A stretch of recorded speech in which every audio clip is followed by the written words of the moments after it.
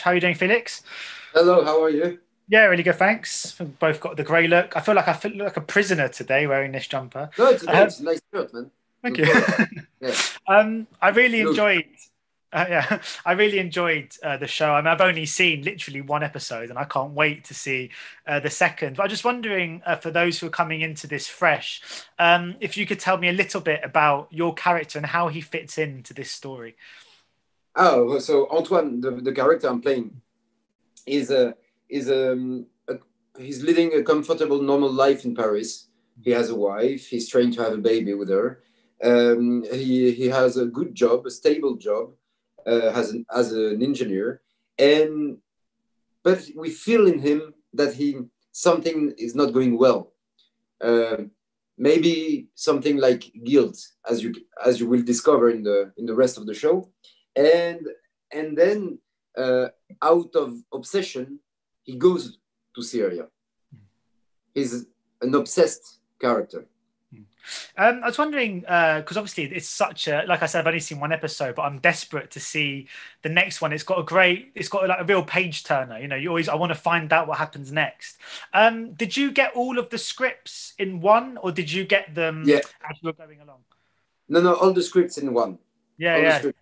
Yeah. So I had like a day to read everything, and I was like you when you discovered the show. I mean, I was, oh, it's a page turning. Yeah, I was wondering about the research because obviously, when actors take on projects, they want to do research and learn about the world they're inhabiting. But I guess this world that you're inhabiting is very sort of secretive. It's quite closed off. Did you struggle to find out much about the real inner workings, or did you just watch documentaries? Or No, it's. I mean, my character doesn't have to know much about yeah, what happens there because he discovers.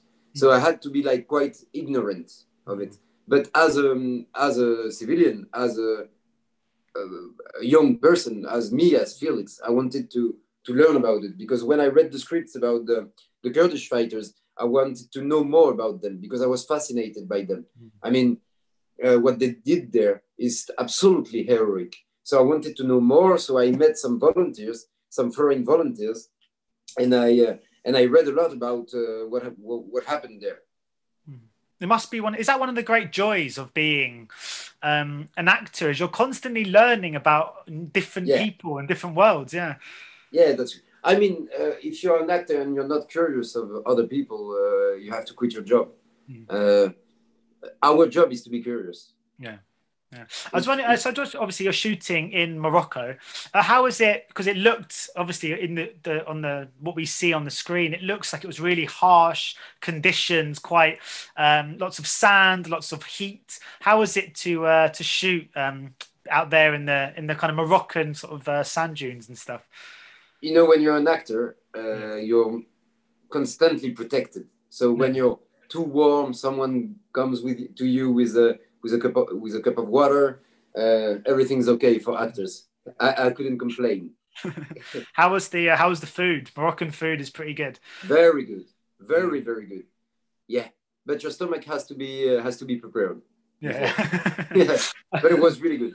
Yeah, I was wondering about because when I was growing up, if I wanted to watch TV series that weren't in the English language, they weren't really accessible to me. You kind of, if I wanted to watch a French TV show, I had to go to France really to watch it. But now with like streaming, like Stars Play and Netflix and Amazon, it feels like shows like this being shown around the world. Is it quite nice as an actor now to know that projects you work on are entering so many households?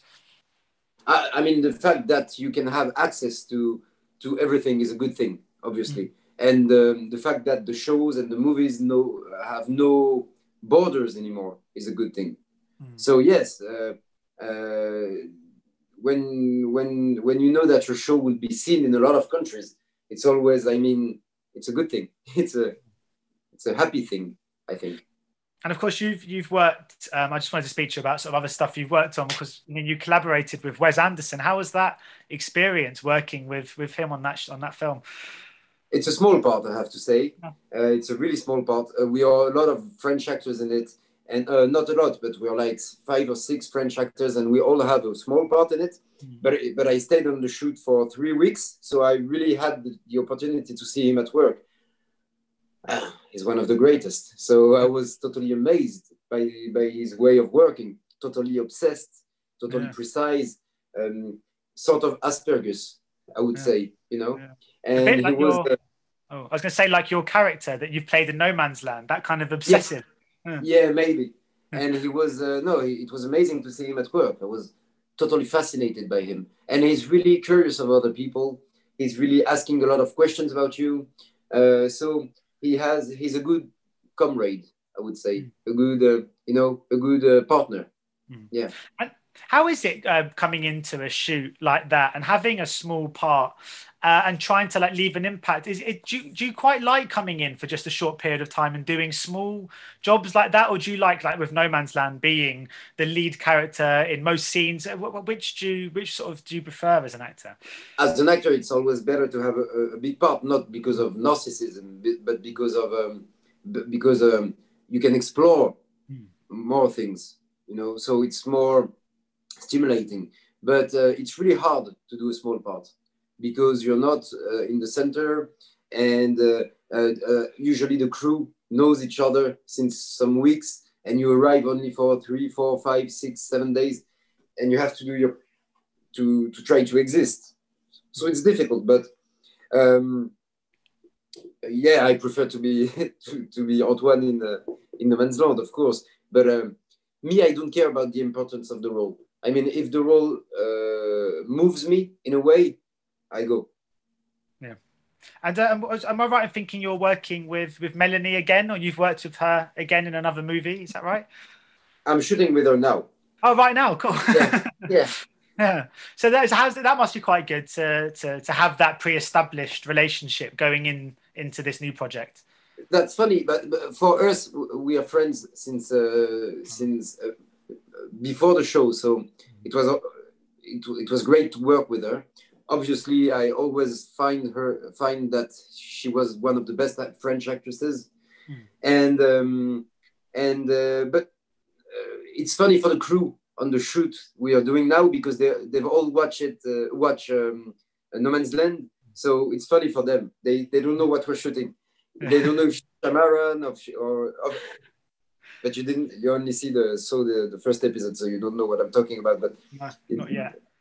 Sorry, but so they're quite amused by this. She's a wonderful actress, though, isn't she? I mean, it must be so great when you have to work with people as talented. It's easy. As she. Yeah. With her, it's easy. Everything is easy. It's so nice. Yeah. And obviously, she's made her mark really, and all around the world. She's been making films in Hollywood and places. Yeah. Do you have much ambitions as well to travel the world with your work? Yeah, I have the ambition to travel because I like traveling. But I mean, I'm not obsessed with Hollywood or American movies. If it happens, it's funny. But I do movies here in France, and I'm happy with this. I do the movies I want to do. So it's okay for me. But it's true that this last year I did a movie with Jesse Eisenberg, and then I did a small part in the Wes Anderson movie, and then this show, though. So it's true that it's more international. So it's funny because you have the opportunity to meet other people, to meet other cultures. So that's always a good thing. But I don't have the particular ambition to become an American actor. I mean, they don't need me. So I was wondering about. I'm interested just to know about from a French actor in the industry. How is the French film industry this off the back of this year? Obviously, in the UK, it's been like a big pause on movie making, and lots of cinemas are closing. How is it in France in the arts in the entertainment industry? Are you worried about the future at all? Of course, I'm worried about the future. I'm more worried for the independent movies. It's going to be difficult for them. It's going to be very difficult for them. And so we have the chance in France that even if there is the lockdown, we can continue shooting. So that's okay. But it will be hard for the movies to exist in the theaters now, because we don't know if people will go to theaters. We don't know all of this. So no, let's hope that that cinema is not dead. Huh? Yeah. So my final question is just wondering about whether we might see any more No Man's Land in the future. Do you think it's has there been any conversations maybe about exploring this character more? Yeah. I think they're thinking about season 2. Yeah. Oh, brilliant. Inshallah. Yeah. Brilliant. All right. Well, thank you so much today, Felix, and best of luck with all of your projects. Take care. Goodbye. Bye-bye. Ladies and gentlemen, you're watching Hey You Guys! Hey You Guys, huh? Hey You Guys. Is that from the Goonies? It is indeed, yes. Nice. Hey